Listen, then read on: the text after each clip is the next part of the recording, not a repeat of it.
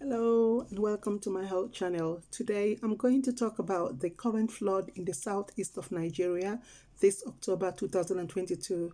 Also, I'm going to talk about the waterborne diseases when there is a flood disaster. As you can see from all the photos and videos, flood is an overflow of water onto land that is normally dry. There are many reasons flood can happen. This very flood disaster was simply caused by the release of excess water from a dam in a neighboring country, Cameroon. Basically, the Lagdo Dam in the Republic of Cameroon released excess water from their reservoir.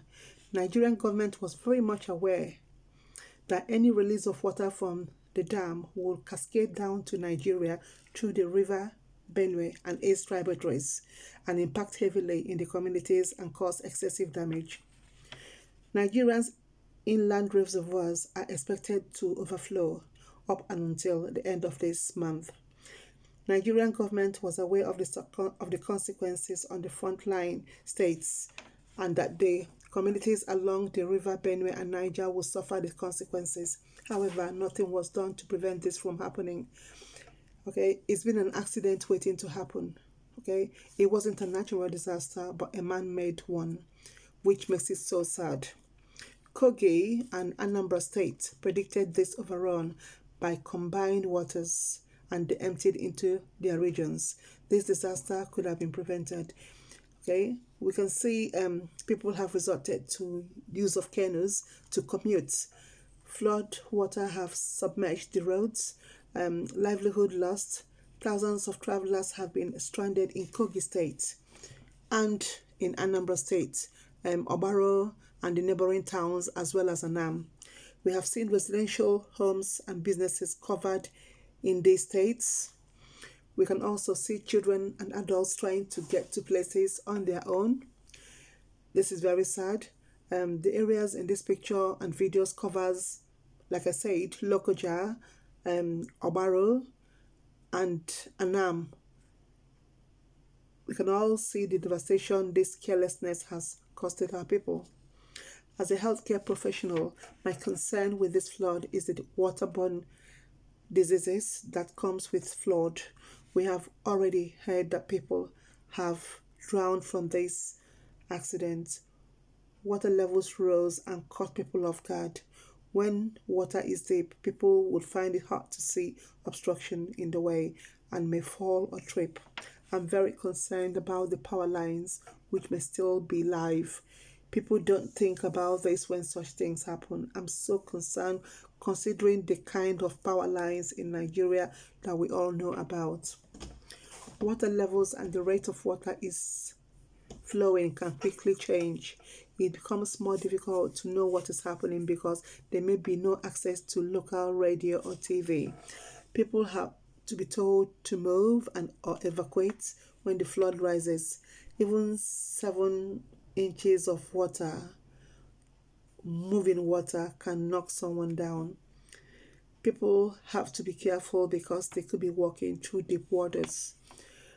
Flood water is dirty, it's contaminated because they carry sewage and other pollutants. Contaminated water, when you see it, is brown or black water. We know that floor water flows into structures and carries disease-causing organisms. It is not advisable to swim in flood waters because the currents, which remain unpredictable, can carry hazards with them. Imagine swimming in water that contains sewage and chemicals. An immediate impact may include drowning, injuries, hypothermia. This flood has indeed affected the vulnerable rural areas who, as we all know, are heavily reliant on agriculture. There will be huge destruction of crops, loss of livestock. Water and sanitation will be severely impacted. Food would definitely cause overflow of sanitation the flood will definitely cause the overflow of sanitation facilities and increase the contamination risk. There will be loss of life, human casualties. People have been isolated due to flood waters. There will be damage to properties. There will be strain on health services. There will be mental health problems such as anxiety, depression, post-traumatic stress disorder. There will be undernutrition and malnutrition. People affected will eat less during this time. They will lose access to regular food supplies. Agriculture can be significantly disrupted. Quantity and quality of food available may lead to food insecurity and undernutrition. People will lose their homes. The exposure to this flood will increase risk of pneumonia, especially in children under the age of 5. When flood is over, more health issues will arise. This is when public health should be involved to do a risk assessment and provide interventions. From the health point of view, mosquito breeding will increase. It becomes a breeding site for mosquitoes. Malaria is going to be on the rise. Both malaria and dengue fever are vector-borne diseases. In case you need to recap on what dengue is, it is a viral infection. The mosquitoes that gives dengue or causes dengue bites during the day and at dusk or before dusk. These mosquitoes are found near still waters. Both dengue and malaria are spread by mosquitoes. I have a video on dengue fever in case you want to know more about it. It's important to also note that stagnant waters in gardens, gutters on the streets, parts of home or farmland can become breeding grounds for mosquitoes that cause malaria and dengue fever. Then you have what they call the leptospirosis, which people can get through drinking contaminated water, such as flood waters. It's a bacterial disease. If contaminated water gets into the eyes, nose, mouth, broken skin, can lead to infection. One can also get it from contaminated food. Then you have the hepatitis A, which you can get through contaminated food and water. Then you have the diarrhea. Flood water may contain sewage, so that eating and drinking anything contaminated by these waters can cause diarrheal disease such as E. coli or salmonella infection. Then you have people can get cholera, people can get typhoid, people can get what they call schistosomiasis, people can get skin rash, and people can get wound infection. I'm actually hoping that the government will speedily intervene to help the vulnerable people who are affected by this man-made flood that could have been prevented. I'm also hoping that the public health in Nigeria will do a risk assessment and provide interventions to save lives.